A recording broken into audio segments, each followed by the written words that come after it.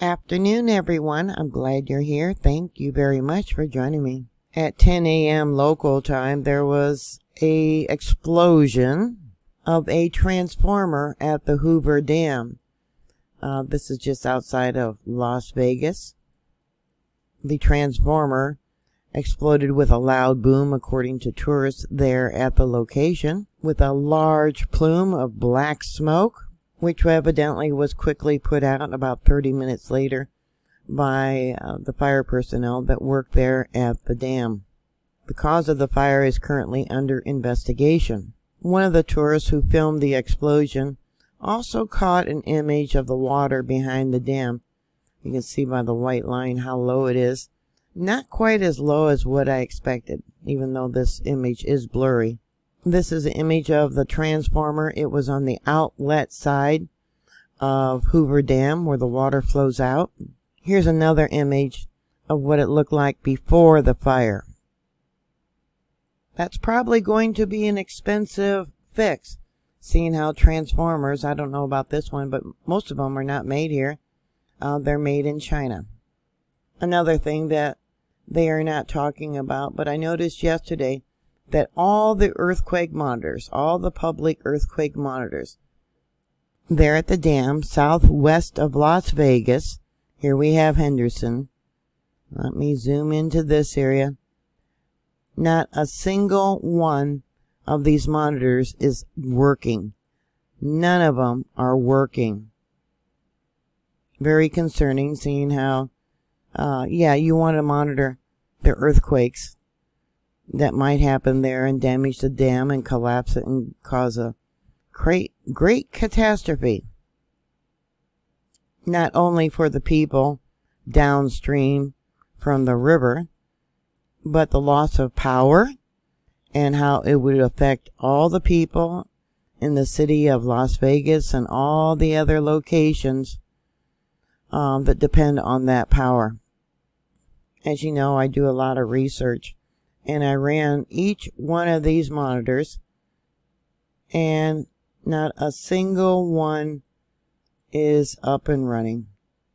I guess I figure they, that one's not working, that tab's not working.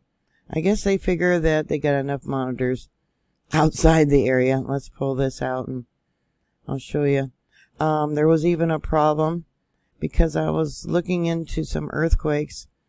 There was a magnitude 1.2 west of Las Vegas, and I was trying to find a monitor that would be working in that location.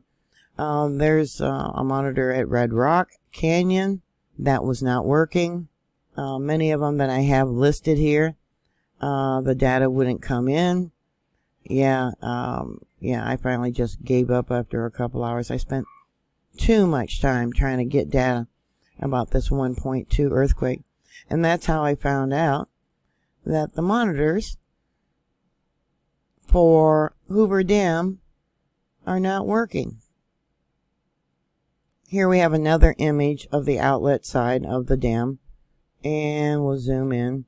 It was on the opposite side, where over here on the right where the fire broke out.